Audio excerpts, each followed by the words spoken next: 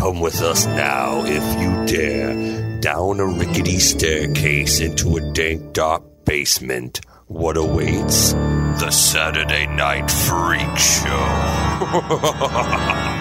Hey, thanks for listening to the Saturday Night Freak Show podcast. We're a movie review podcast that comes your way every Saturday. Whether you're ready for that was a question mark.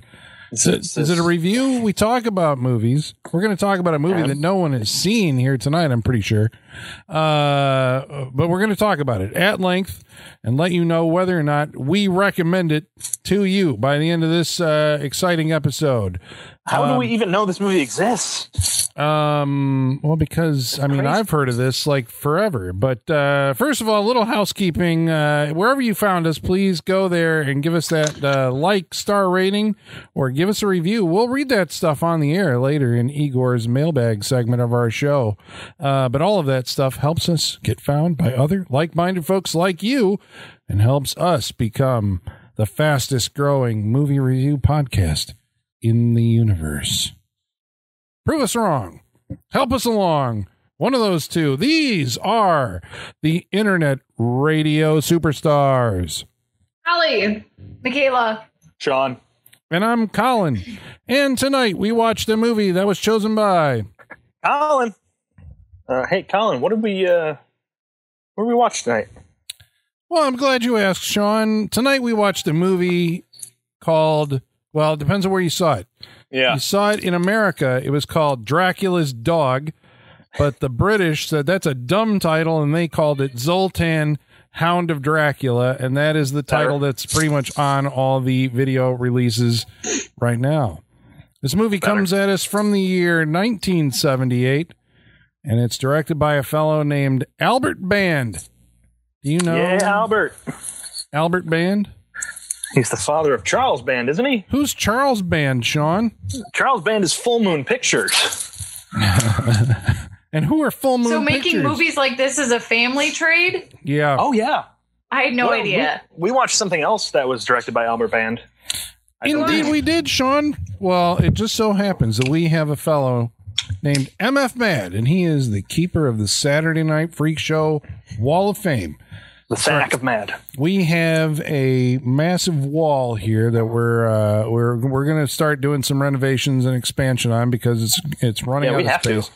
But we put up the photo and and a little plaque for everybody who, if we've done their movies at least 3 times. But it turns out that Albert Band, not only did he direct Dracula's Dog, not only did he direct Ghoulies 2, which we also did on the Saturday Night Freak Show, not only was he uncredited as the waxwork grandfather in the movie Tourist Trap, but he is also the executive producer of other Saturday Night Freak Show picks, such as Metal Storm, The Destruction of Jared Sin in 3D, Robot Jocks, and Castle Freak.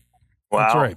But you may remember Albert Band as the director of the 1950s movie I Bury the Living. No? Oh. How about Dr. Mordred? Yes. The full moon feature that has Jeffrey Combs. It's their shot at Doctor Strange. They just lost the license, but it's still a Doctor Strange movie. Right. You should check that one out. Yes. And Prehysteria. Anyone? The dinosaur movie with the kid? He also did Prehysteria too. I remember that. Oh yeah, Charles. I'm sorry, what is this movie? Which one? Prehysteria? Yeah. The kid finds a little dinosaur Last egg? Action Hero? Oh, you're both talking. Yeah. The kid from Last Action Hero? Yeah. Okay, he's the star and he's got little dinosaurs. Colin, continue. Yeah. That's it. Yeah, Prehysteria. That's it. He's got little dinosaurs that are alive and they're just tiny dinosaurs. Yeah, that was back when Full Moon is obviously, Charles Band's company is known for movies like Puppet Master and Shrunken Heads and Demonic Toys and all that stuff. But he made an off-brand that was called Moonbeam. It was kids' entertainment, and Prehysteria was the one that launched it. Just real quick, and then we can move on from it. Are the little dinosaurs stop action, or are they what are they? Are they... If memory serves, they are stop motion dinosaurs. Yeah, I think so. I said action, sorry, stop motion, yeah. Yep. But that's not a premise for a movie. What are you That's talking not about? a movie. It's like E.T. only with dinosaurs. Okay, that little explains dinosaurs. it a little more. We're showing pictures right now. I feel like we might have to do this in movie at some point. All right. Well, first of all, I want to play you the audio trailer to Zoltan, Hound of Dracula. It's 30 seconds. Uh-oh. You got this is Dracula's dog. His night to howl. Dracula's dog. The meanest vampire of them all has a four-legged friend, and he's out for blood. Crown International Pictures presents Dracula's dog. Whoops, there he goes again. There's more to the legend than meets the throat in Dracula's dog. Rated R. Whoops, there he goes again. Killing people left and right. So that's the advertisement in 1978. They got people to line up at the drive-in to see Dracula's dog. Go see Dracula's dog. Rated R. Don't bring the kids. Wow. Okay, so I'm operating under the assumption. Where did you find this? Hold on. First of all, how did you come across Dracula's dog? Now it makes sense. This smells like Colin buying bundle packs. Is what it sounds like. Well, because this sounds like Colin watched every Dracula movie and just like, I have nothing left. Yeah, he bought a Dracula bundle DVD set, and this was in there. Did you see this on one of your trailers? Like when you've got all those, those trailer DVDs. Did you see it on there? Oh fuck! I'm not sure if I did. I mean, obviously, I've heard that audio trailer before, and I don't remember where that was on something. Some audio CD or something or somewhere that, somebody was putting together weird old movie trailers. I remember this movie. I didn't see it, but I remember the video box cover. This is a VHS, thing that you'd go to the video store and be wandering through the horror section, and there's Dracula's dog. And you sit there and you go like, that sounds like the dumbest movie I have ever heard of. Right? And so you pass it by. It's only years later when you double back, when you've seen everything else, you've seen every horror movie that's ever been made, then you go, you know what I haven't seen? I haven't seen Dracula's dog. It does have one of the coolest posters I've ever seen. Yeah, we're going to post that on our social media, which you can find us on Facebook, Twitter, YouTube, and Instagram. Yeah. I feel like both countries were onto something. Like Dracula's dog is stupid, but Zoltan, that's a long title. I feel like if they had just gone with Hound of Dracula, would have been a good title. Well, yeah, that would have been the ultimate. But there might have been some confusion with a movie called Devil Dog, Hound of Hell, which I think came out somewhere around the same period in time. So this is the 70s. In the 70s, at this period of time, vampire movies and Dracula movies were like all over the place. I mean, I don't know that I can accurately give you the impression of what this was, but like every goddamn horror movie, even if it wasn't a explicitly a vampire movie, had some kind of vampire overtones to it. I mean, it's like everything. As I'm going back and watching, I'm like, holy cow, this is, but there was this movement to kind of do the old world moving into the new world. Like the 70s was where they did like, okay, we've done gothic vampire movies for like 30 to 40 years, right? Now we're going to get groovy. We're going to bring them into the modern day. We're going to bring them into the 70s. And I think the first one was I think it was Kolchak the Night Stalker, I think did one of the first ones, and somewhere in that time you also had Count Yorga Vampire and Blackula were a couple of the very first, bringing the vampire into the modern age. Of course, if you really want to check out something obscure, there's a vampire western from the 60s, 50s. Vampire Western. I can't remember the title of it. I'm going to have to look that up at some point. Oh, shit, Colin. Yeah. You piqued my interest and then you left me hanging. I'm going to spoil the end. They kill him with I think they get like 2 fan blades, or it's like a crucifix on top of it. What are you spoiling the ending for? Vampire Gunslingers. Colin, you did it again. So I think by the time, because we had big budget vampire movies like the 79 Frank Langella Dracula, and you had, Germany, Werner Herzog remade Nosferatu, and then you had the comedy version, Love at First Bite. And somewhere in there, someone said, well, we've done everything that we possibly can. And then Albert Band or somebody had a stroke of genius. So, Dracula probably did have a dog. Some pets, yeah. And he had pets, right? And that pet was probably also a vampire. And we should make a movie about Dracula and his vampire dog. Actually, not a bad idea. Colin, Billy the Kid versus Dracula. Is that it? That is not the one I'm thinking of. It was like Town of Blood or something of Blood, or I don't know. Yeah, it's older than that. Billy the Kid versus Dracula, I think, is one of the worst movies ever made. I haven't seen it. All right. This is what I hear. I think it's up there with Plan 9 from Outer Space. Is one of the most. Yeah, now you just challenged Sean. Yeah. Thank you. You did. Yes. I think this is Colin's secret thing to do. He's like, I don't want to pick them, but I can make Sean do it through influence. I have never seen Billy the Kid versus Dracula. So there's that. Okay. Yeah, so we know the kind of the creative team behind this movie, right? Albert Band, father of Charles, and it has some people in it that you may recognize from other stuff, including Oscar winner Jose Ferrer. Yeah. He's the son the father of Miguel Ferrer. You know Miguel Ferrer? Yes, who recently passed away a couple years ago. Yeah, he was Bob Morton in RoboCop. He was on Twin Peaks as Albert. Yeah, and a bunch of stuff. NCIS, of course. Yeah, but we're actually putting, thanks to MF Matt again, we're putting Jose Ferrer on the wall of fame here. Do you know what he was in that we've watched? The Sentinel. You are correct, sir. How'd you know that? I remember his walkthrough, because he only walks through that movie, I think. Does he have a line? No, he's at the beginning and the end, I think. Yeah, he's like... he just walks through it. I'm like, is that Miguel Ferrer?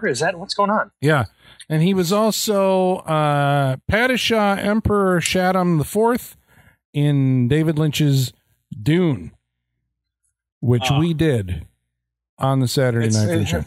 That's all fuzzy. It's like I blacked it out. Mm-hmm. And also, entire movie. Oh man! I mean, it was like 3 years ago we did it. I think so. But we've been at this. What we established? We've been at this for like 17 years or something like that. I don't know. Yeah, a long time. We did our 400th episode last week. Our 30th year. May we live so long. Colin?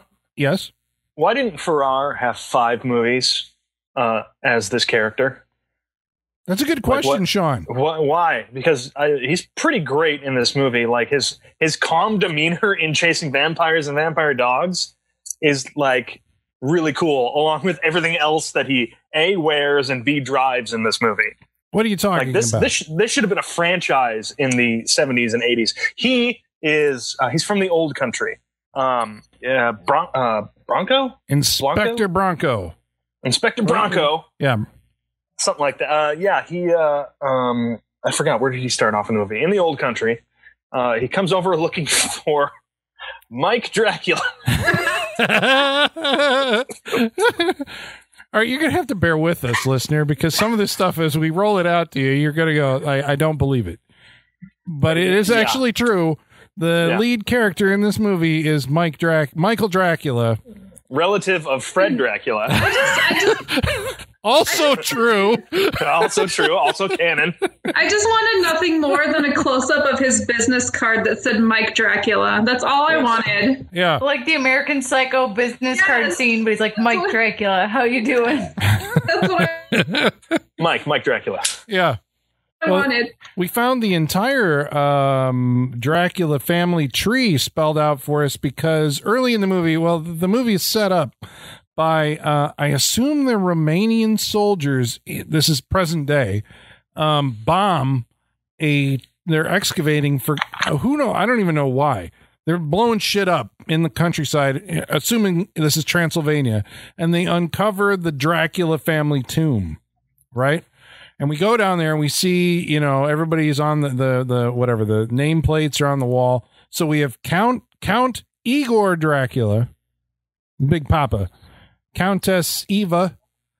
There's Mikhail Dracula, a Frederick Dracula, which are the Fred Dracula. That's right. And then there's 2 unmarked graves. One of those, I think, because is there like an earthquake or something that happens when the soldiers get in there? Yes. Knocks one of the coffins out, so a coffin spills out, right? And one of the soldiers has to investigate, so he takes the lid off this thing, and inside is this tarp wrapped body with a stake in it. And of course, as these fuckers do, you're curious, you know, and maybe you're like, maybe this stake is worth something. I think they're compelled. I think there's still a little, as you call it, there's a little bit of the whammy going on around this stuff. The zap? I think there's a compulsion to do it more than just curiosity. I was curious because this guy pulls this stake out and stares at it like, oh, look at this is ornate. And, you know, and it's just a piece of wood. This is such ornate wood. Yeah. Maybe I can get something off of this. This may have been a table leg at some point. Yeah. I take this to Lloyd's of London or Christie's or something. Now, Colin, this part brings up part of the Dracula lore that I don't have much experience with and I didn't know was a thing. If you take the stake out of a body, it can come back. I've never seen that before. Oh, yeah, it happened all the time in the 70s 60s and 70s vampire movies. Oh, yeah. Okay, because I thought if you staked them, it was done. No. Well, what I see, here's the thing I've never seen in a movie. Well, have I? There's always this talk. In this movie, they also do it, where it's like, you know, we have to burn the bodies and scatter the ashes to the wind. Like, are the ashes going to reform? That has happened in the Hammer Dracula movies. That's right. You pour a little blood on the ashes, right, and Duder comes back. If can you imagine them releasing the ashes and there's some dude like 20 feet away who just gets a face full of Dracula ashes, like and he starts Lebowski? And then he starts experiencing like vampire stuff. What do we call this? As I'm copywriting it right now.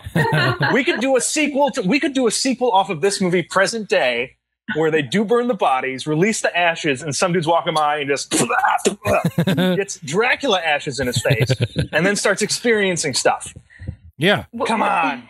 When it comes to the whole, like, you take the stake out and then they can come back thing, I think that's something we should revisit when we talk about how this movie ends. Yeah. Right.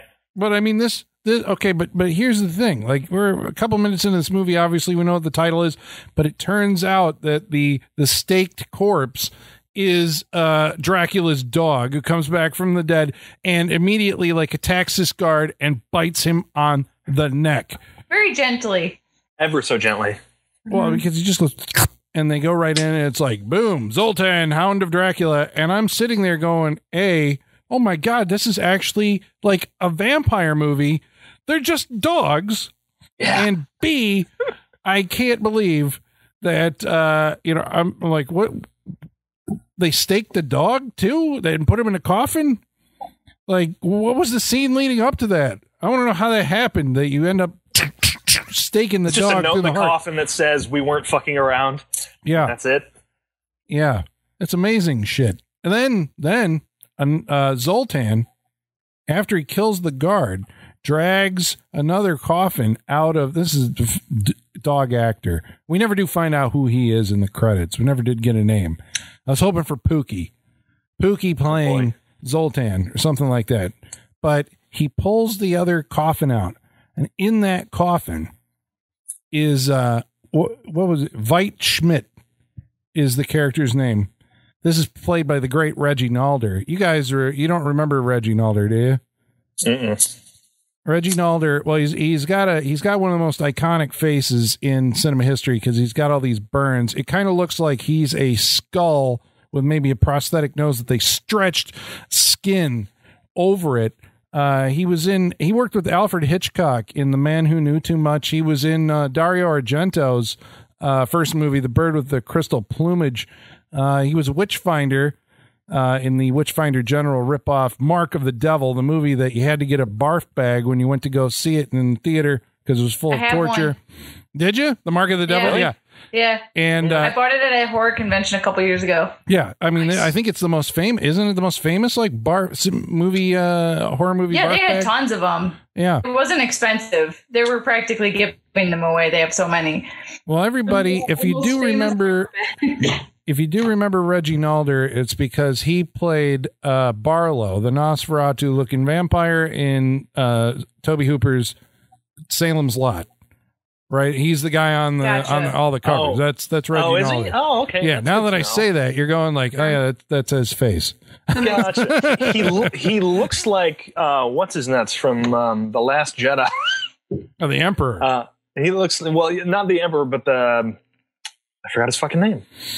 Oh. Dude who gets cut in half. Yeah. Spoiler. Snoke. He kind of looks like Snoke. Yep, Supreme Ruler Snoke. That's right. Okay, but this dog, this is why people love dogs. Even in the afterlife, this dog, the first thing he does after he gets unstaked, kills the guy that unstakes him, turns him whatever, and then immediately goes and frees his owner. This is the most loyal dog ever. Oh yeah, loyal dog. I can only hope my cat does this for me when I die. No, she won't. She won't. No. This is why people love dogs, because they will. Well, I can make that movie though. Has there been a vampire cat movie? Cats of Dracula. Dracula's cat. Should we make it starring my cat? or to be a little more crude, Dracula's pussy, something like that. Yeah. That's the porn parody. Yes. So okay, right here though, telling you the kind of movie that you're in for. So their goal, this is setting up the whole, what the movie's going to be, right? Once Veit Schmidt is brought back to life, he communicates telepathically with Zoltan. I don't think Reggie Nalder actually opens his mouth to speak in this entire movie. I don't think so. I wish I could communicate telepathically with my dog. That would make recording this podcast from home a lot easier. Yeah, for sure. Maybe you do. Sit the fuck down, I'm busy right now. Oh, don't kill them now. Zoltan, you must kill him. Zoltan, go and do this. Not her, Zoltan. I would love to see Harley kill. I don't know why. I think that would be the most adorable thing in the world if Harley killed someone. He's really protective of me specifically, and sometimes my husband will get him real worked up, and I'm like, someday you're going to push him too far. He's going to eat you.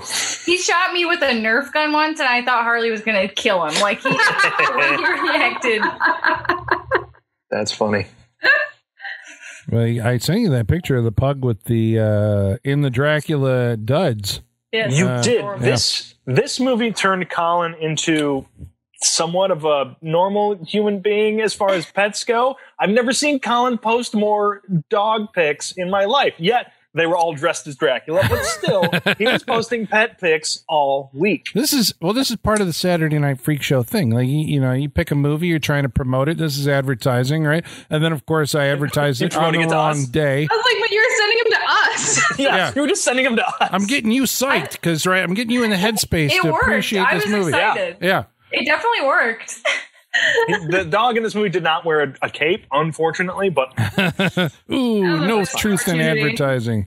Yeah, I did like though that how like that dog and the other dogs, like when they turned, got like a silvery gray color. Yeah. That was pretty cool. Like they look really sleek. Mm-hmm. Mm. Yeah, they're trying to go with like the dogs are turning pale because they're all drained of blood, and they look like pale. They're just kind of like shimmery. They're like their hair is all slicked back like fucking Dracula's. Yeah. Well, okay, but this is what I don't get about. Well, I don't get. They just obviously didn't care in this opening scene, right? You got all the Draculas there on the wall, right in their tombs, and Veit comes out and he's like, Zoltan, we must go and find our new master, right? Yeah. But why not can't you not just unstake or bring them back to life? Like, why aren't they just sticking around there? Right. This is the immortal question right there. Were the other ones burned? Is that why? Well, no, I think they found all the bodies. They said they had all the bodies, and that's why they burned them. Oh, they did? Well, yeah, at the end when the soldiers do. They're like, we have to burn all. They burn everything. Yeah, we got to burn all the Draculas. So I think the bodies are all still in there. Yeah. Okay. They found them all, and they were all staked, except for 2 coffins that were empty. One coffin had Veit Schmidt. Maybe they didn't get along with the other ones, and they were like, let's try to find this new guy. Maybe we'll jive better. I don't know. Yeah. But this, of course, leads them to America, right? Hunting down their new master, who is going to be Mike Dracula. He's going by Mike Drake. Yeah, Mickey D. Who's living with his family in sunny California. It's Mike D. Not a surfer, unfortunately. He's just a family man living in a house and takes his family for the weekend vacation. I wish he was like a realtor or something, so we get Dracula Realty or something like that. The sign's like, I wanted him to be Dracula, and I wanted his name everywhere. I wanted a car salesman. Like his Dracula Motors. Yeah, that's what I wanted. Come on down to Dracula Motors. It doesn't and then suck. we can get a business card scene with all of these occupations. And that's what I wanted. Oh, Dracula used car salesman. Okay, copyright 2020 Saturday Night Freak Show. Mm-hmm. Dracula Motors. We don't suck. We don't suck. We don't suck. Yeah. Good night, everybody. Mic drop. Well, I mean, where do we have to go from there? I mean, that's it. I mean, there's really not a whole lot of plot to this movie. Basically, right? It's just a bunch of dog wrestling. Well, the family goes camping. Lots of dogs. But they they have a big brood of dogs, right? They've got 2 big German Shepherds, Alice and Samson, right? Yeah. And then there's a litter. Annie. Oh, Annie. Sorry, Annie and Samson. Yeah. And they have a litter of new puppies, right? The 2 puppies. And they take them all out to the campground with them because I think they're alerted that something's going on at their house because Zoltan and his master, show up there, and the dog gets on the roof and goes into the bedroom and is staring at him. Zoltan, so he's this Doberman Pinscher, but whenever they show him, he's got these glowing, reflective glowing eyes, however they do this. I feel like they probably just shined a flashlight in the dog's eyes constantly. I was like, that's pretty simple to do. Half of my pictures of my cat, he has those eyes. Yeah. Mm-hmm. Yeah, so that's how they make him look creepy. Although he does, whenever he bites somebody, they always put the bloody, blood on his. He looks like he has. Did they give him extra fangs, or are those just dog for fangs? Sure. They did? Really big. Those were really big. They were definitely big. Really big fangs. All right, well. He couldn't even close his mouth sometimes. Dog makeup courtesy of Stan Winston. Did you see that in the credits? I did. I saw Stan Winston. Stan Winston. That's right. Before he met James Cameron, Stan Winston did the makeup effects for Zoltan, Hound of Dracula. Dracula's dog. Well, Michael Drake is played by Michael Pataki. He hasn't made it on the Saturday Night Freak Show Wall of Fame yet, but he's on his way because we've done 2 of his movies. You may remember him from The Baby. He was the leather jacket wearing guy. Remember that the sister was trying at the party? Yeah. Oh, the leather jacket guy. Yes. Yeah. When they go to that adult party, remember? Yeah. I remember all the situations. I just don't remember his face. Wow. The Baby. Well, The Baby. Most how could you guys forget anything from The Baby? I tried to forget most of The Baby. The episode that lives on in infamy.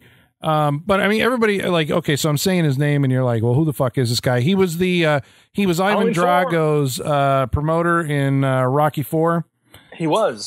He was also in Halloween 4, right? Lewis. Part 4. That was Lewis. Yeah. Yes. When you put that in the messages during the movie, I'm like, I didn't get it. And then you quoted him later. I'm like, oh yeah, that's him. Now with Myers gone, my hope is he'll either transfer, retire, or die. Yeah, that's him. Michael Pataki. So he's the lead. Dude. He's Mike Dracula. He also plays Dracula in a couple of flashback scenes where we see how the animosity started between Dracula and Zoltan. It's great. Because Dracula's trying. The dog has flashbacks. First of all, I don't think we established that. The dog has flashbacks in this movie. Yeah, just like Hills Have Eyes 2. The original Hills. The dog has flashbacks. Is an actual character. Yeah, because Dracula's he breaks into this woman's bedroom and is going for going to neck on her. And Zoltan gets loose, right? Or from Veit Schmidt when he's a human. And is like barking outside the window and denies Dracula his dinner. And Dracula turns into a bat and just like flies down. That was great. A little. Yeah, these are moments you can't get back again. I mean, they're like priceless. Little bat bites the dog, turns the dog into a vampire. Then, of course, when it's resurrected, we got to ship them across the sea on a steamer boat. And go hunting for the descendant of Dracula, who's out there camping in the woods with his family and these dogs. Now, you would think that the focus would be the family, but it turns out this is a vampire movie. This vampire dog goes around biting other dogs and turning them into vampires. It's adorable. It is adorable. The way he so gently just like barely grips like the top of their neck. Like, when he's coming in for it, he comes in so slow. I don't know how they train the dog to do this, but he goes in so slow. And, like, it's even more gentle than, like, when a mom dog, like, scruffs a puppy. It's, like, even more gentle than that somehow. Well, there's some of it, I was wondering if they were doing it reverse, whatever, the biting, because it looked like it went right onto the neck. I'm like, that's a reverse shot or whatever, but I don't know. I mean, all sorts of technical special effects tricks are used in this movie, such as the old, which I love whenever I see it, the old dog paw on a stick trick, right? Where they're breaking down. Coming in through the door and everything? Or just like, dog paws on a stick. We love animal paws on a stick. Yeah, it made me want to watch Strays again. See those cat paws. Meow. Meow. Well, because, I mean, this is a movie then that takes place mostly at night. You wonder what these people are doing during the day on their, RV trip to nowhere. They're going fishing. We never see them fishing. They're all just hanging out by the RV. This is kind of like a TV movie or something. Or like, wow, you didn't really have a budget to do anything. You're just hanging out. Because they're near LA, right? Yeah, it says filmed in Hollywood, California. Sure, but it's like, we don't have the money to be here, so we're just going to go off into the woods. Yeah. But they are tracked down by Veit Schmidt. Now, Veit, because, I mean, I guess this is what you do. If you're styling in the 1970s, you hijack a hearse. Because that shows your sinister intentions. Yeah. And so you can bring the coffin of your dog master. I mean, that's kind of what Veit's the Renfield, right? Zoltan is Dracula for all intents and purposes in this movie. He's just a dog. Basically. And the whole idea is that all you got to do, really, here, when you think about it, right? Zoltan bites Michael Drake, turns him into the new vampire master. Movie's over. This movie runs for like an hour and a half, and the fucking dog can't accomplish this mission, despite the fact that it is right there on the guy. At least there's like 5 scenes every night. These dogs attack, get right up on him. One time, it's like, I don't know why he suddenly ran away from me. Pan down. He's got the crucifix. He didn't know it. Right. There's also, we have some victims that are kind of tangential to the plot. These are fishermen, right? Who look like, bearded fishermen with the stocking cap, even though they're in the middle of the woods. I think there's like a lake, supposedly, that I don't know if we really get good looks at this thing. Nobody's ever really fishing on it. Nope. But they get attacked at night. There's one gore scene to justify the R rating where Zoltan munches on this guy and rips him up. And we get that was pretty gnarly. Yeah. It was pretty cool. Eating his knees and his guts. Mm-hmm. Yeah. Rated R. I love the way that scene was edited, though. It would cut to like a close-up of the dog's mouth just like biting air, and then cut to like the injuries on the guy. It was amazing. Well, it's one of those movies where when your actor is fighting the animal, he's like actually having to grab the animal and pull the animal towards him because they're having fun. The animal's like, okay, what are we doing? And he's like, no, you got to make it look like, let me grab you by the neck and pull you into me. Yeah. I'm surprised there was no inanimate dog wrestling. It was all real dogs. They're just like, come on, bite me. That Doberman was had a lot of energy and was pretty athletic. Like when he's jumping through that shack of a house later, I was like, holy crap. Tell me about that. What happens there? Because that's our next major location, right? Yeah. I don't remember how or why they end up in there. Well, what's his name finally finds him because Bronco has been traveling from the old country. And he makes his way down to the camping ground. He finally finds him. I like the way after he goes incognito in America. Yes, incognito, how you dress in the 70s. So he dresses up. His dress is very, I'll say, fancy for the time. It looks very cool. And he's got a beret. He's got a beret. He just he's got those camouflage tweed. Coat. Yeah, well, he's got tweed dress suits and shit, and he just looks like and sounds like Donald Sutherland in the 70s, basically. And he gets a boss ass car to drive around in too, and the music to go with it. He's driving around an Oldsmobile Cutlass Supreme, and it's fucking awesome. It's pretty awesome. It's a sweet convertible. Which he saw. He's like, oh, a convertible. Oh, very nice. He really liked it. He knew this guy knows that he's cool. I think. My dad had that car, but it was cherry red, and it had leather interior. It was a sweet ass car. It was awesome. What happened to it? He sold it. Everyone sells it. He had it was his first car that he bought himself, and then he had a family, and he sold it. I was gonna say, was he holding you in one hand and the keys in the other, and he's just like, I don't know. I remember him picking me up from school in it a couple times. Did he look at me like, you're the reason I'm not going to have this anymore, right? Pretty much. Well, the two of them end up, Blanco is like, Vite is looking for you. And he's still trying to put it together. The other coffin, the other empty coffin, had a dog in it. Because he doesn't know that yet. But we find out that there was a dog because Drake, when he's packing to go on vacation, this is another one of the greatest moments in this movie, is going through the old family photos. And he goes to a random trunk to find bullets, and he just happens to find pictures of the fucking dog and Dracula's and shit. You store your bullets in the same trunk through family photos. That's just what you do. They're nice tin types too. They're prestige photos. Yeah. So that means Dracula in this, I don't know when the camera was invented. Was that late was it 1600s? I don't even know. Maybe, but daguerreotypes and whatnot, no idea. It was in use in the 1800s, at least, probably in wide use. Should there be pictures of Dracula dogs? Should there be pictures of Dracula? I think the Civil War was the first time the historical events were photographed. Yeah, we got pictures of Lincoln. Yeah. There's stuff. There's English stuff around that time too, or maybe beforehand. But yeah. But there's photos of, somebody said that they're glamour shot photos of Dracula in his regal cape standing there with, his Mastiff, Zoltan standing beside him. This is how Drake is able to go oh my God, this is the dog, right? That I saw, this is Dracula's dog. I saw him in these photographs at my house that I have.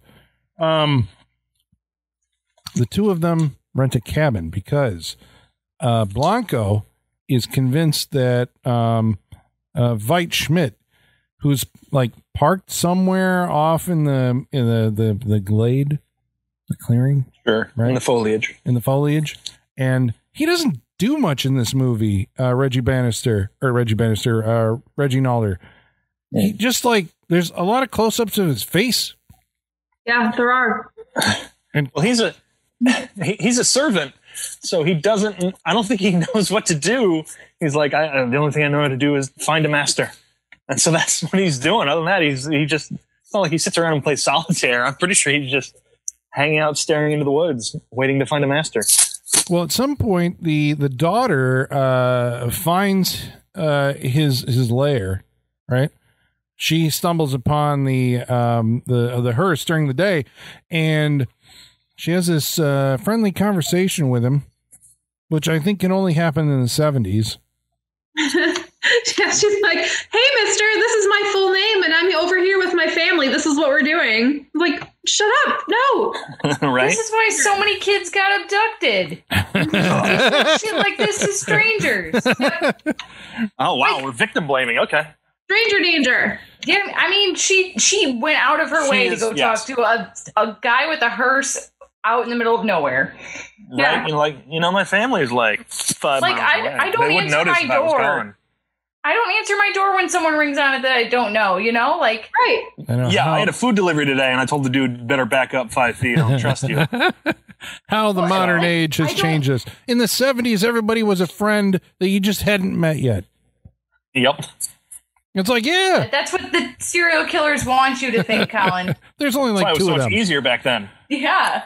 Yeah, they're like, she's like, yeah, my name's Carol, and I'm staying with my family over here, and I'm looking for my dog. Have you seen my dog? He's about this big, and blah, blah. In the meantime, this creepiest man in the world is staring at her and not saying anything as he's parked next to his big black hearse, right?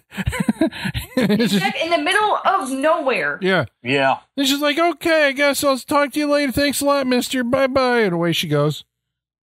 It's awesome. Tone deaf. Murdered. So the fisherman's dogs get bit by Zoltan. They get turned into vampires. We see the little puppy that the Drakes brought with them wander off into the woods, and Zoltan gets the puppy like right off the bat. And I think that's the first dog murder. Every dog in this movie dies at least once, and then comes back. Then he eventually turns the families to German Shepherds, right? Yep. I love that it had that moment later on in the movie, which is like a prerequisite in a vampire movie, where the hero looks at the person that they know and they're like, oh my God, you too, or whatever, that you've become a vampire. Only this time it's Annie, the fucking German Shepherd, because he lets Annie into the car when the car's under attack, and all the dogs are piling on the roof of it.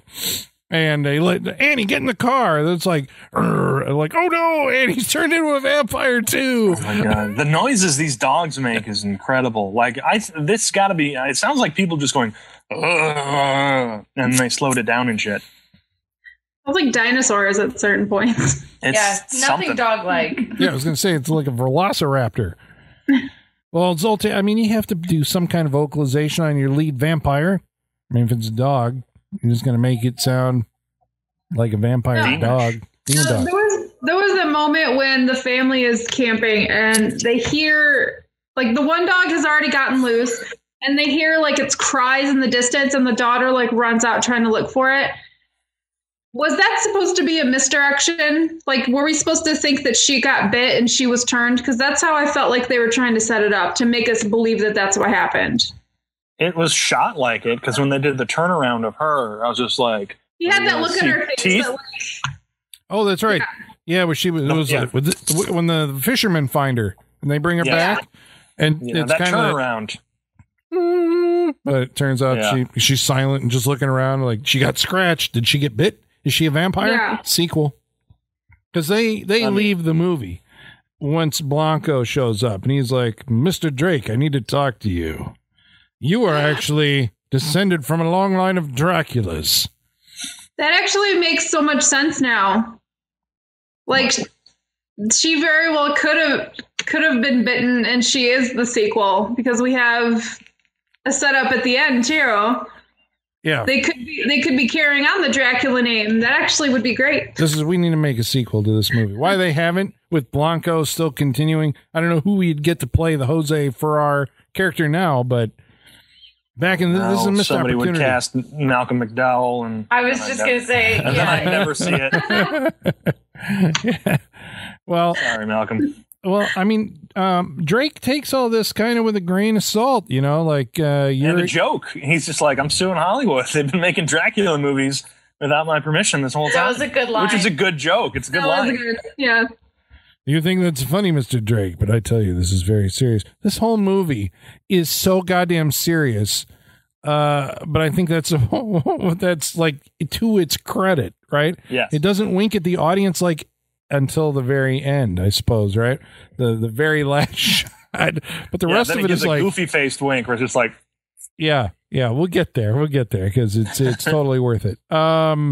So Blanco rents a cabin. And this is the centerpiece of the movie, I think, right? He's like, we're going to rent a cabin. Vite's going to look for you. So it doesn't matter where we go. Yeah, he's eventually going to find you. So they rent this cabin and they board it up. And that night they come under attack by the vampire dogs. This is an attack that lasts all night. I like the way there's a fade out. And then it's like the dogs are trying to bust down the door. They're trying to come in through the ceiling. They're scratching. Chews a hole in the ceiling. He does. He's chewing through the roof. Yeah. There's a big full moon out too that's always in every shot, which is fantastic. The other dog's trying to like burrow under the ground. I mean, this is a siege. So much so there's a scene from a werewolf movie. There's a fade out and a fade up, and it's like, 6 hours into the siege. It doesn't say that, but that's what it felt like. The guys are like all tired. 3 hours later. I mean, so I like the way that they eventually do get into because I was like, well, where's this going to go? Like, what's going to happen here? They do get in. Zoltan does tear a hole in the ceiling, and then the ceiling caves in, and he gets into the room, and you're like, oh my God, this is it. We must be in the end stretch here. Well, no, the sun comes up, and he's like, I got to go. Like, I could bite you right now, but the sun's up. I got to check out. Right. Yeah, I don't want to die. Yeah, gotta go back, gotta go to sleep. I love that the dog actor looks through the hole he chewed in the ceiling at the sun and then looks back at Mike and then makes his choice. That was some great dog acting. He's like, another day. Just you wait. I'm coming back. Yeah. This is like when next time, Gadget, next time. When the inspector shows up, I love that too. That he's like, well, yeah, I've been tracking this, whatever, Vite. He's come over. Has anything strange happened since you've gone on vacation? It's like, yeah, every single night for some stupid, he's attacked by a pack of dogs every single night, and they haven't honey, maybe we should pack this in for the weekend and. Yeah, if day one I got attacked by a pack of, for all they know, wild dogs, I'd be done. Yeah, because they think it killed their puppy. Yeah. Yeah. And they're just like, well, got to power through it. Yeah, second night, the fucking thing opens the door of their RV and goes in and is like standing over them. They wake up and the thing's standing there. Wait, why did it leave that time? The sun came up again? I don't remember. Somebody distracted it. Another dog? Was there another dog? It might have been one of the... The necklace. No, that was the third night. When he was attacked outside, wasn't it? No, the one dog comes in the trailer and then lures him out, and then that's when the other dog attacks. It's the same night. And then the Dracula dog attacks him, but then he's wearing a silver cross around his neck, and the dog backs off. Yeah. This is fantastic. I mean, like, it has to be witnessed to be believed. But in the end, after the two guys survive their night of horror, right? When I like the park rangers show up and they're like, I don't know if I believe dogs could do this. The whole place is fucking destroyed. There's claw marks everywhere. There's a hole in the ceiling. Maybe there's no wolf. Maybe canyon dogs. They're different. Canyon dogs. Canyon dogs. Yeah. Of course. But that leads to the exciting climax of the movie, which basically, there's a lot of driving, some ADR. There's only one little bit of ADR. I was like, man, there should have been more ADR, but there's some rockin' tunes. Yeah, it's pretty. This soundtrack is pretty. Yeah, it's pretty groovy. These 70s movies you've been picking, Colin, lately have a kick-ass soundtrack every time. Well, it's just because you've gotten used to like the atonal sounds of modern movies. Like they actually did used to have like harmonies and melodies and stuff like that, and because everybody had a theme. I think there was the Inspector Blanco theme and there was the family theme that they would alternate between in this movie. But they basically, so the whole thing when they get back to the campsite, because that's, the shed's been destroyed. We got to go back to the campsite. And it's like, well, which way? When the dogs attacked you, which way did they go? And he's like, well, one night they went that way. The other night they went that way. I'm like, well, okay, you go that way and I'll go this way. And we'll if you see anything, let me know. This is like, don't splitting up. Yeah, this is not what you do. You just hunker down for a whole night trying to stay away from these things, and now you're going to split up. Well, we do get the intense fight between Blanco and Weitschmidt, right? Yes. I mean, stunt work, people leaping over cars and stuff. No, that's not true. It's two old guys fighting. Probably didn't have stunt guys, so it's just like do your own, throw your own punches and whatever. Yeah. And then Reggie Nalder gets staked. You got to stake that motherfucker. Yeah. Yeah. And then meanwhile, Michael, he's over getting attacked in the convertible. Okay, we need to talk about this scene because this is probably my favorite scene in the movie. So he's in the convertible and the top's down and Zoltan and all of his hench hounds are coming after him. And he's slowly getting that canvas top, not hard top, like convertible to come up. Why did he not just start the car and drive away? I think he was trying the whole time and it wouldn't start. But the top will go up? I guess. Like, if you have electricity, it'll go up, but I guess the engine wasn't doing so good. I don't know. Yeah. But he was trying. It's actually, I think it's a good moment of suspense, even though it's stupid. It still kind of worked despite itself, or in spite of itself. I think it's a really good idea that like could be executed really well in a different movie. Mm-hmm. Yeah. Well, that was when he let his own dog into the car and turned out that it was a vampire. Oh no, not you too, Annie. And then what happened after that? Well, there's a major problem with this scene though, because the dogs can't get into the car through the canvas top. Yeah. Yeah, they're standing on chew a hole in a cabin. Yeah, yeah. Well, I mean, holy what? Oh, okay, I give up. I don't know what there was a garlic thing. No.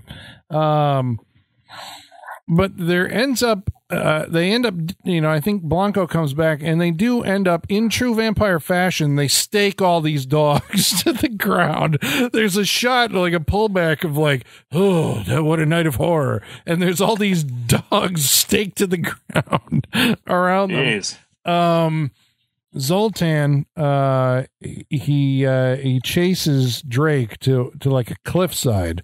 Actually, you know what? I appreciate No. He gets super lucky is what happens. He holds up his crucifix. The dog steps backwards and falls into a ravine on a tree.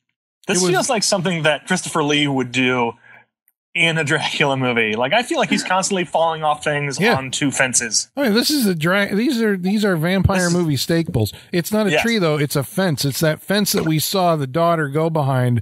So they did set it up that the fence was there. Yeah, Zoltan falls on the fence and impales himself. But according to the logic of this movie, you just have to take him off the fence and he can come back to life. True that. That's why they got to burn him. Yep, they got to burn him. Old Blanco's like, we have to burn them. And they actually do recruit the two fishermen who survive. Their dog turned into Dracula. Is that what we're calling them? That's what it feels like. In this movie, there was a family of Draculas. There's a bunch of Draculas over there. He turned into a Dracula. Yeah. You ever talk about what happened with the puppy that got bit? Well, I mean, why don't you tell us? This is... because they didn't forget about it. They have a very Pet Cemetery scene where they bury this puppy. And then not long after, we see an adorable little puppy crawl out of his grave. Because this is vampire movie imagery that you have to do Only they're doing it with dogs. It's this tiny little puppy just like poking up through the dirt, crawling out of his shallow grave, and then he runs off into the wilderness, and we don't see him again until the very end of the movie. Mm-hmm. But this They're is like, it's over, finally, thank God. There's like this pan over, like, it's like, it's over. You know, that was the last one. Thank God your nightmare is over. And the camera leaves and starts panning. And I always love when they do this. It's over like a destruction. Yeah, like there's field of carnage, and it is carnage. There was a decapitated owl. Yeah. There's a decapitated what? Yeah, there was like mice. There was like a squirrel and an owl. I was wondering what was missing its head. And a rabbit. Yeah. It was actually kind of cute, like this little trail of puppy carnage. Yeah, and then we end up seeing, yes, indeed, listener, the puppy. It's just like. It was the thriller ending with the puppy. Yeah, it was. But imagine this puppy with giant fake fangs and little blood on the fangs. And just the goofiest looking face in the world. Colin, you have to post what this puppy's face looked like this week. Yes. Turns toward the camera with glowing eyes, freeze frame, credits. It's like a dork. It's a dork vampire dog. Yeah, it's just, you can't take it seriously because it's so stupid looking, but so cute. It's so cute. Yeah. Oh, boy. Yeah. Yeah. I mean, this is commitment, right? On somebody's part. Like, this is where we're going to go all the way to the end. It doesn't matter if this concept's ridiculous or not. No, it's coming back again. This is what we were saying. Like, it would be great if the daughter actually was bit and becomes a vampire, because then there's a vampire, or we've got a Dracula and we've got a Dracula's dog sequel. Yep. And then Blanco has to come back, and oh no, he has to team up with Drake to take down the daughter and the daughter's dog. Well, I really like the idea of a puppy being a vampire, because they don't know how to act and they have no training or no sense of anything. So this puppy's just going to destroy everything. Yeah. Oh, that's very true. Dracula. He's like peeing fire on the run.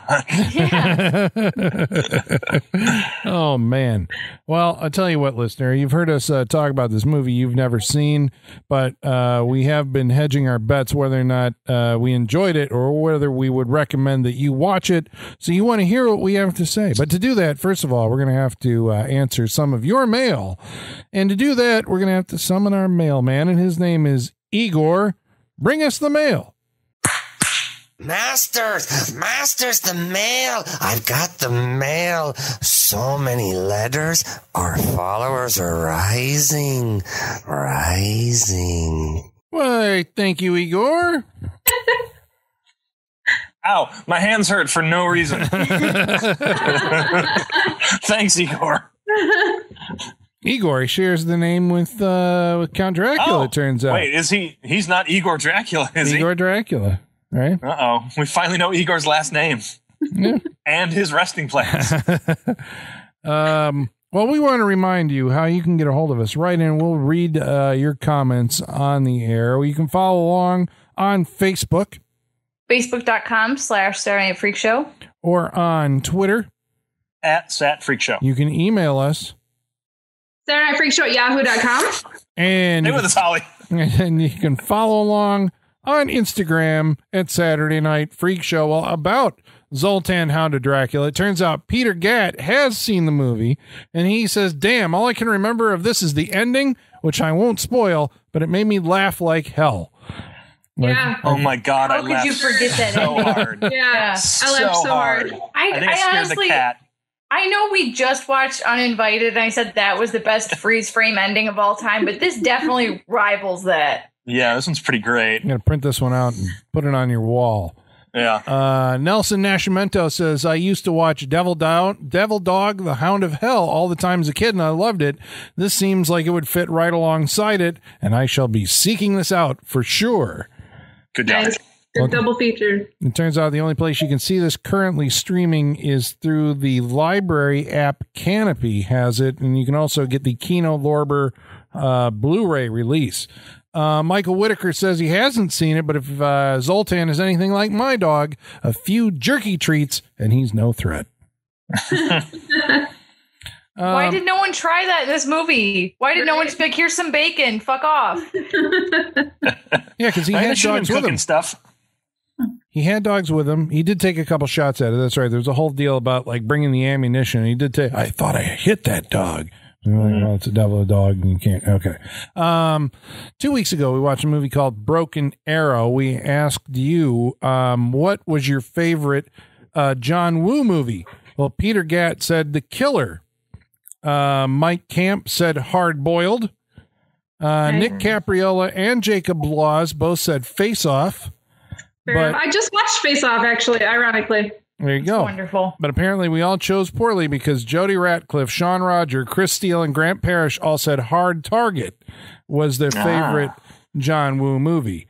Sean Rogers said he listened to our podcast yesterday, and now he's got Rod Stewart's cover of Broken Arrow stuck in his head since then. Thank you. Tired Silver says, I still like this movie and came out the year I graduated high school. I remember all the people at my church said don't go see it because John Travolta is a bad guy and he cusses. They all remember him from Grease.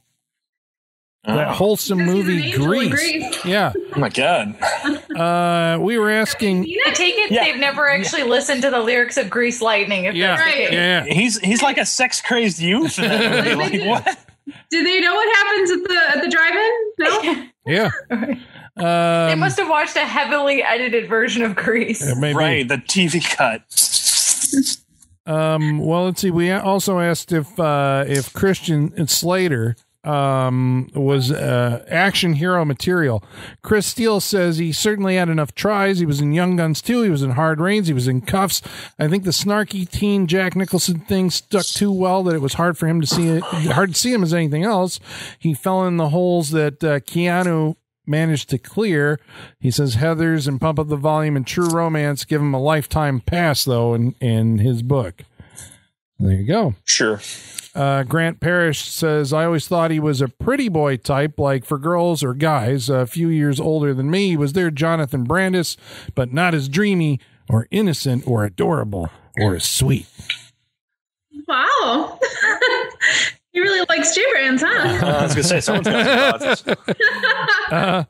Aaron Flo said, if Tom Cruise can, then yes. He says also, Amen. He also says, great podcast, new fan. Found you on the episode of No Retreat, No Surrender. Aw, welcome. Yep, welcome.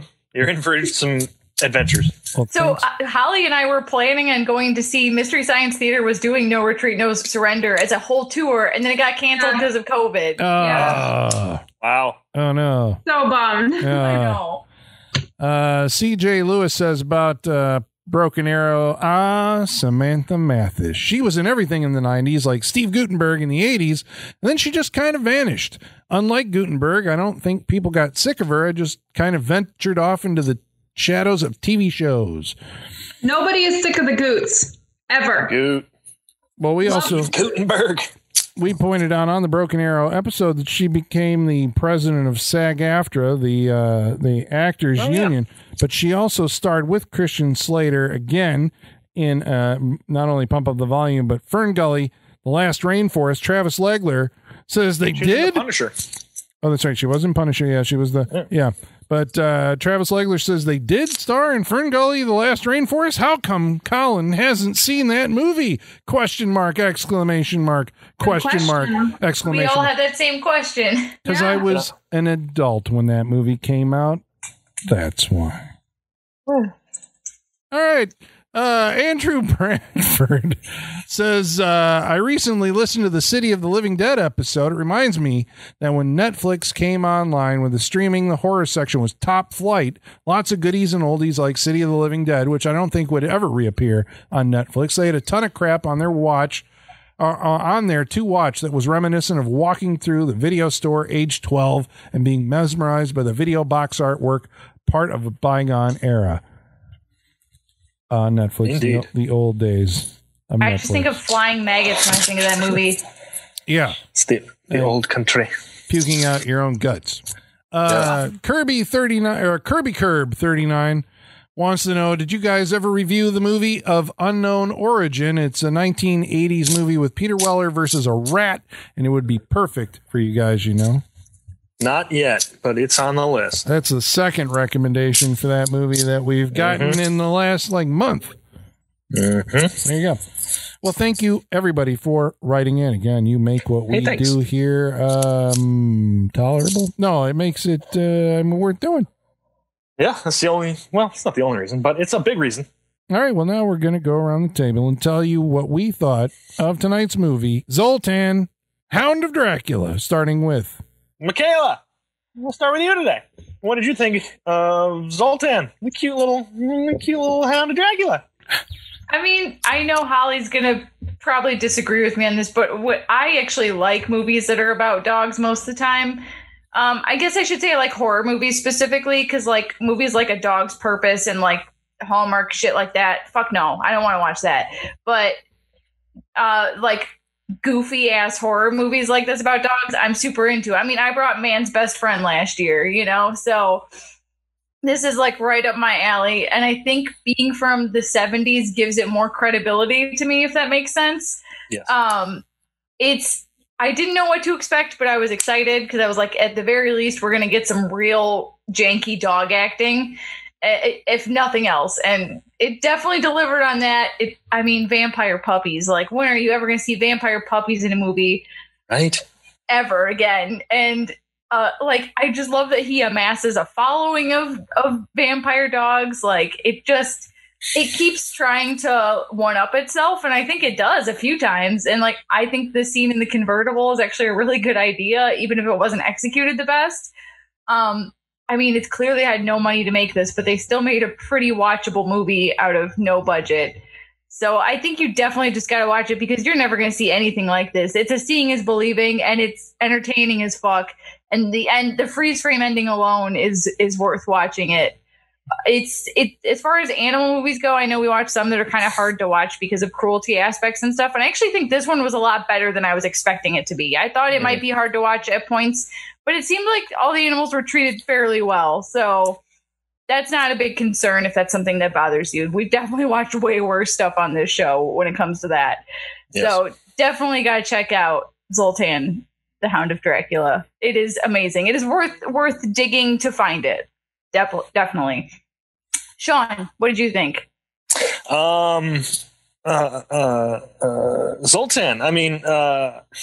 The thing, I really like this movie. The thing I like about it is, we discussed it a little earlier, they really are they're taking the staples of Dracula and then just putting them on a dog. And as ridiculous as that may sound in the pitch, I think it works really well in this movie.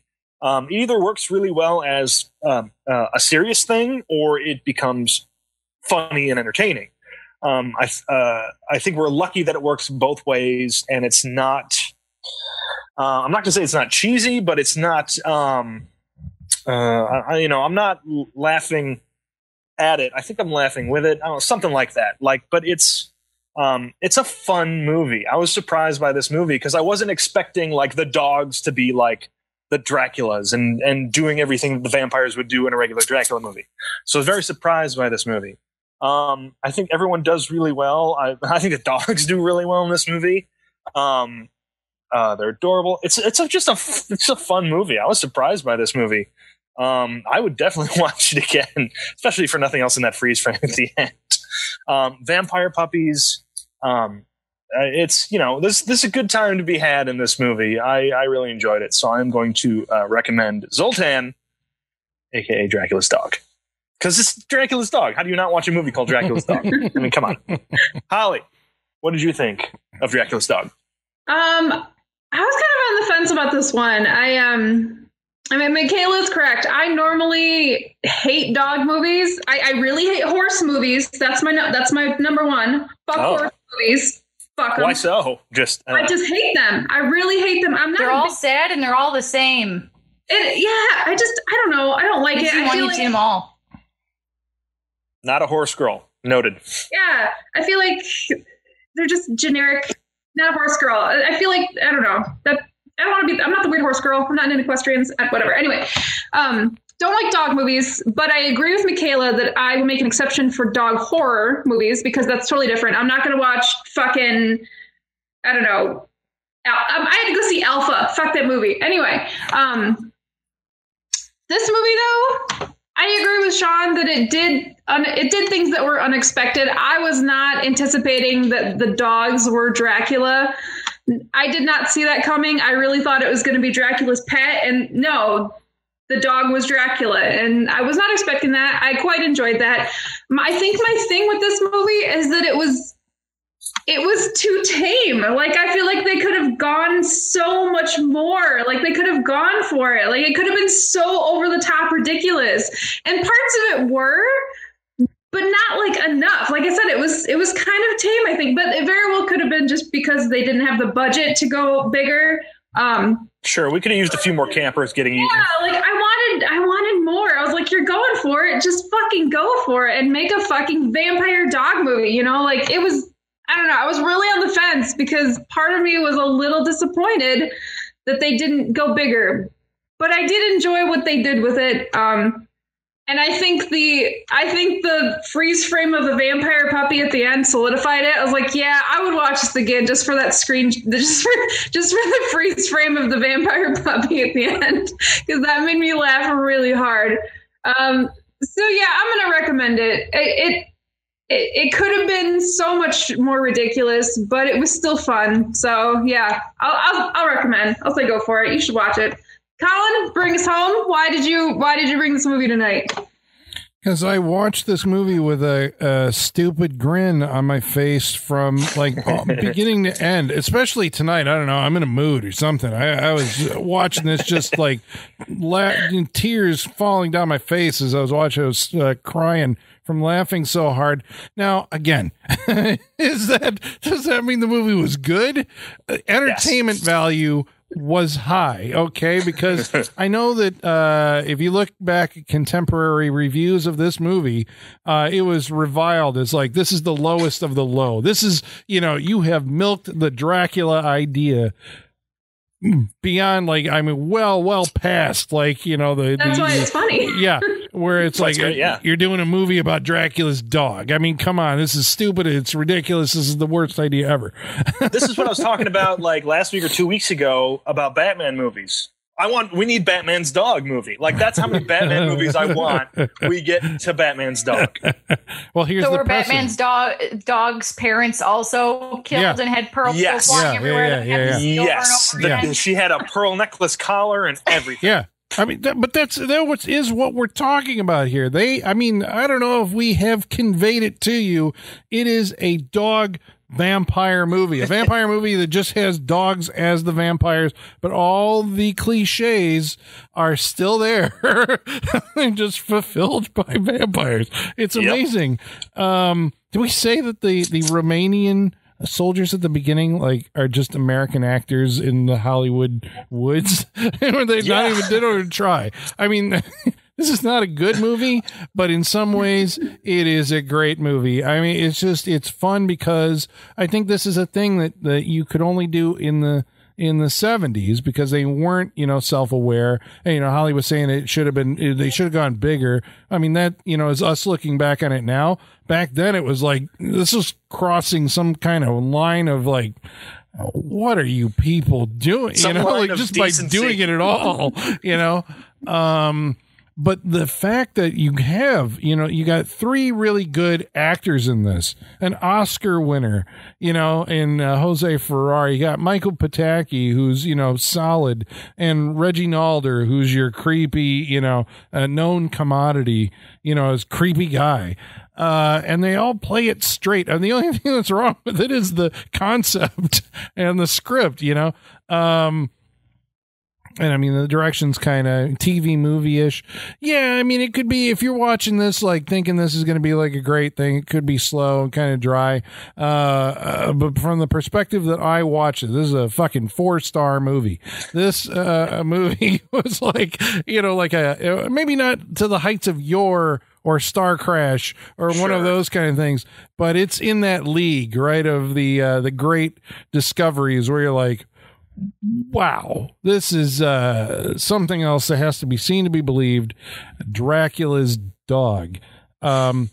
Yeah, I mean, if people from the 70s were watching this now, we were transported back, they would think we're all nuts. This is a unanimous four recommends for Dracula's dog. And now we can see it, thanks to the magic of Blu-ray, in crystal clear high definition. You know, somebody put work into Dracula's dog. Yeah, we live in a rarefied time. Yep. So yeah, I would say you if you're a fan of this show and the stuff that we like, then you got to check this out. Zoltan, Hound of Dracula, aka Dracula's dog. So next week we're gonna watch. Well, hold on. On a side note, have any of you guys ever seen the movie The Doberman Gang? No. It's about a group of bank robbers who train 4 Doberman pinschers to rob banks. So this is on your list to bring, right? I don't think it's a freak show movie, but it's from 1972. I mean, maybe but I've only seen a little bit of it. Like the dogs actually, but they train a group of Dobermans to rob banks. So if you're in the mood for more Doberman movies, that should be your next one. So that's the real Dog Day Afternoon movie, huh? Wah, wah, wah. I've never seen a movie. There was another, like, and maybe this is a thing, because you remember in the 70s post Jaws, we were going through a When Animals Attack phase also, because there was a movie from back then called The Pack, which I haven't seen, but they were all that was about a bunch of killer dogs, but there were all these, when animal attacks things. The Jaws of Satan. Yeah, check out last summer when we did like 4 of them. Yeah, that's right. Just listen back to previous episodes of this show. So next week, we're going to watch a movie that's chosen by... John, what are we watching next week? Next week, we're going to watch a movie from 1989 called Offerings. Is Vincent Price in that? Not Burnt Offerings, just Offerings. What am I thinking of? I'm thinking of The Offspring. Offerings. Maybe. Shit, that's not. Oh, I see question marks all the way around. I don't know this one. I love it when this happens, though. When I go, what? The uninvited question mark. I have also not seen this movie, but my friend sent me the trailer the other day, and he's like, dude, you have to watch this. And then I watched the trailer, and I was like, dude, we have to watch this. Right. So it's on my list, but I don't remember why I put it on my list. You know? Yeah. Okay, well, there you go. Now, I'm sure I heard about it on a podcast or something at one point, but... Sure. All right, we're getting into that kind of the creepy time of year. Halloween has started as far as some people are concerned.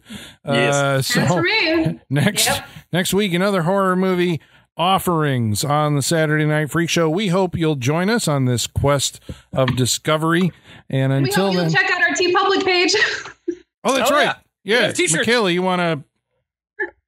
Yeah, we have merch now, guys. You can go to teepublic.com/user/Saturday Night Freak Show. We'll also have links on our social media, and you can go buy t-shirts, mugs, pillows, tapestries, stickers, magnets, you fucking name it. Can we put a design that's got our faces so they can get a pillow with our faces on it? We should. I mean, we could. We have that picture, that like anime picture or whatever of all 4 of us. Oh, yeah. I remember that one. Yeah. Okay. All right. We've got some merch. If there's something you want to see on a t-shirt or something you think would make good merch, tell us about it, and we'll see what we can do. I like that Holly was so tickled that we have merch. She's like, we have merch, and you giggled. You teed. Yeah. All right, so go check that out. I'm wearing my merch. Yeah, that's right. She is. She got hers first. All right. Well, that's all for this week. Next week, we'll see you then. And until then, the basement is going dark.